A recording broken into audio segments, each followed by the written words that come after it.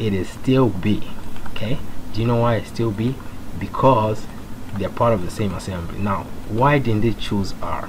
I'll tell you why I didn't choose R, because this little part here is R. So now we have a button here. Oh, where is it? I never use it often, but it's here somewhere. Check for duplicate. Oh, here. Mark main part of assembly. So if you click that, and then you can pick an assembly. So I pick this assembly. I can pick either this or that. Okay, right click, and then the blue one, the one that appears blue, is the main part of the assembly. Okay, now this video is going to be just a little bit longer because I've got a little more to explain on this. So I'm going to add another channel here. Okay, as you can see, my drawings are very ugly, but you know, this is what we want. We want the ugly drawings. Okay, I'm going to connect those. I'm going to weld those together, and we'll give this one we'll give this one naming.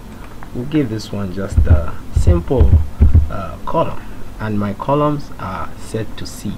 Okay, so now we can number that again. Okay, now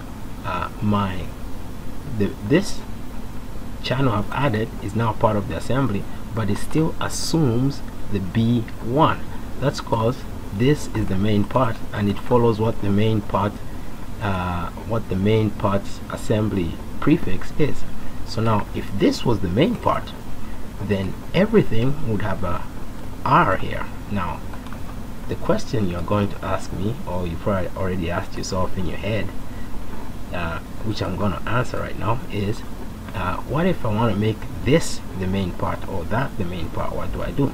That's a good question. First of all, I'm just going to get rid of the color in there, and then this is the one to check, and this is the one to change the main part. So now I want to make the main part the angle. So I click that button, I click the angle that I want to make the main part, which is R, if you remember correctly.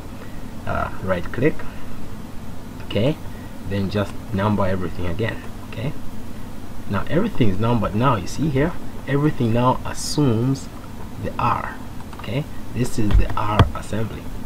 So I hope that demonstration is very clear. I think it was clear to me while I was explaining it. So you know, I hope that makes sense for you. And again, if you want to check what's the main part, we click that button there and just pick any object in the assembly, and it will show you the blue one, which is the main part. So that's how you change main parts, and all these have their own individual single parts, but when they come together, they now form an assembly. Okay, when you weld them together or bolt them together in the shop. Okay, now very good. Now some of you are wondering, okay, this video is taking just a little bit long. Okay, 13. Oh, okay, I'll be quick. Say you go in here and you want a raw model that's not there. Okay, to create that raw model now, what we're going to do is go to the home tab. I'll be quick here. Management tools. Okay, real quick. And this process requires the restarting of advanced steel, so it won't pop up right away, but when you try it at home, it will. Okay, so go to object property, editor, and go on to raw models. Click anything, then just click new, and then you add a new raw model. Say oh, I don't even know what to add. I've got everything. Jam supports. Okay, I'll get rid of this one, but you know, just add the name there. Say oh crap, what am I gonna give it? I'm blank. Not even the. Okay, we'll just say toe. Okay, we'll call it the toe. Okay, and as what kind of objects usually you just want to go all objects because it changes. You know, you can use the toe, you can use an I-beam to create the toe, or you can use an angle, or there's so many things you can use. So it's best just to go all objects.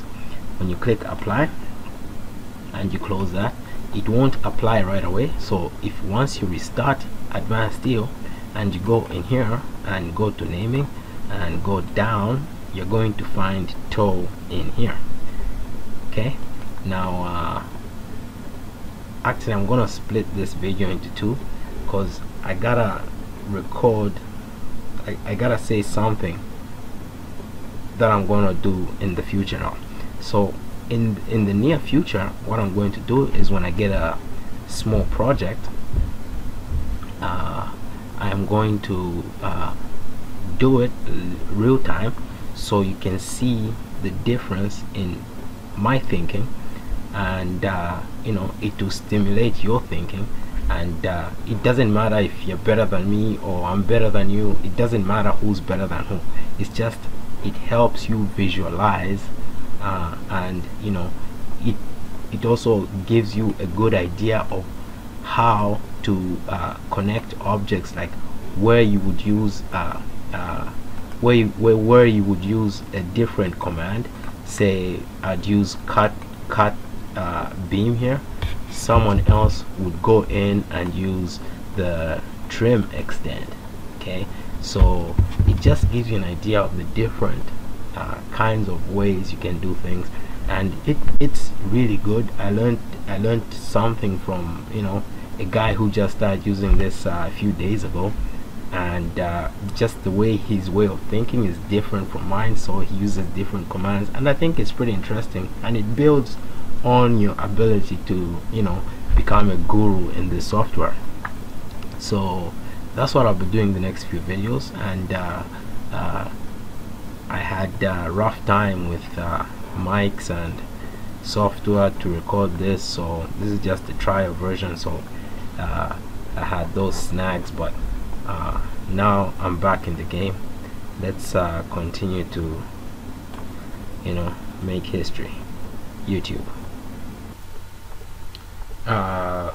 This is the end of my part 2 video, and I just wanted to add on a small addendum because I have restarted my AutoCAD, and now I'm going to demonstrate.